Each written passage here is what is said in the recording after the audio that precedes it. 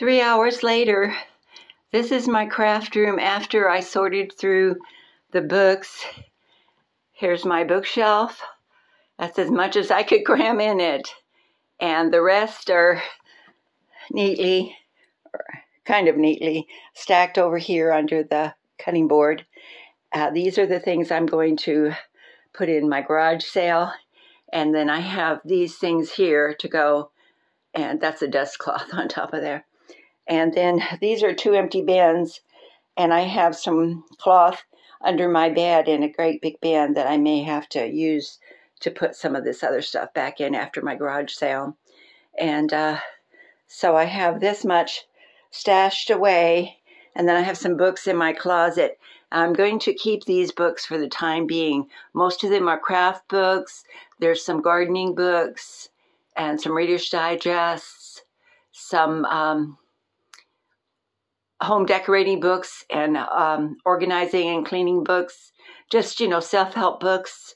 And so this is what it looks like now. Is it perfect? No. I still have some things to decide what to do with. And but this is what I've done so far this morning. And that's a milestone to get that organized and cleaned up. So this room is not quite finished, but it's good enough for now.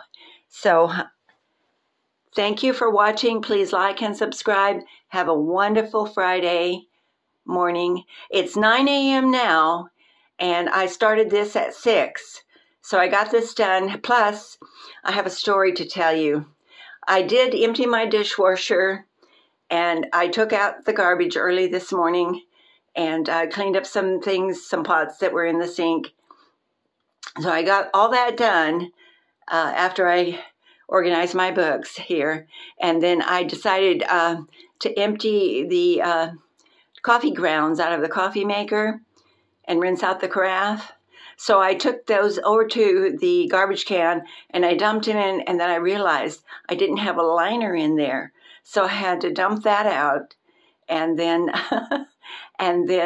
clean it out. But at least I got my garbage can or pail cleaned out this morning. So I'm doing fine, and I still have to go out and pull some weeds out of the garden. So that's where I'm at. Have a wonderful day. Please like and subscribe. Bye now.